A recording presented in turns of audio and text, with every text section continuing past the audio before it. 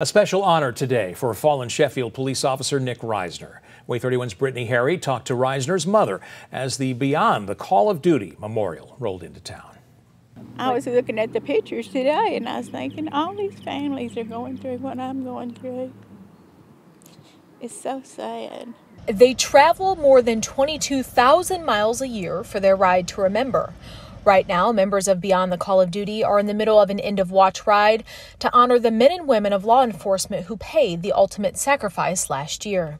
Today, they stopped in Sheffield for Sergeant Nick Risner, who died after being shot in the line of duty last October. He's not forgotten, which he'll never be forgotten to us,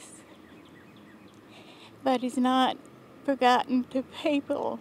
That's exactly what Beyond the Call of Duty says their mission is, to ensure no fallen officer is forgotten. Vicki Risner says she's thankful for their stop in Sheffield and the items they left her with.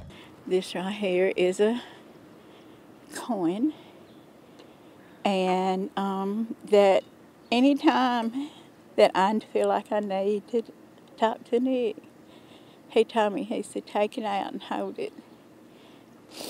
And I believe it will. I believe it works.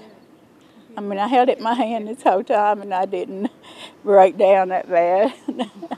Vicki emphasized ongoing support from people in the Shoals and well beyond is what continues to help her and her family cope with Sergeant Risner's loss.